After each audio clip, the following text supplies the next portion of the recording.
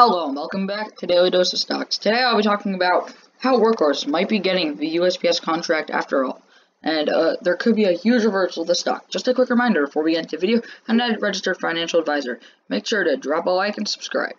Okay, so Workhorse shares are down to $15 after an announcement that OSK got the first payment, or they're getting the first payment of $482 million for the USPS $6 billion contract, and it's going to be paid out in different parts over the next 10 years.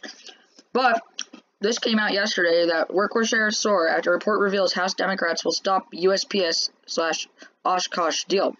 Now, these are reports, which means they're also rumors. It hasn't happened yet, but it can happen in the future.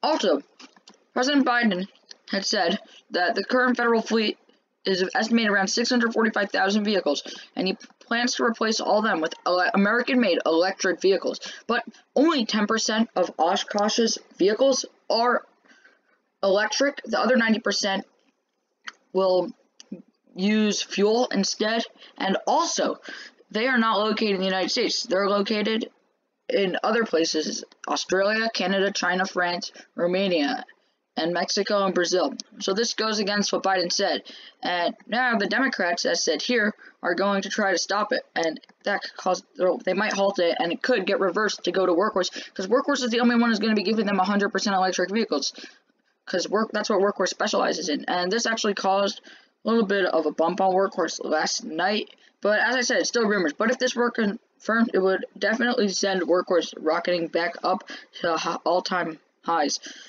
like we were seeing there when it hit $42.96 a share. Because the market cap's only $2 billion, if they were to get like even half the contract, $3 billion, that would cause a more than 100% spike in the stock. If you like the video, remember to drop a like, subscribe, buy 2 stocks, and call me in the morning.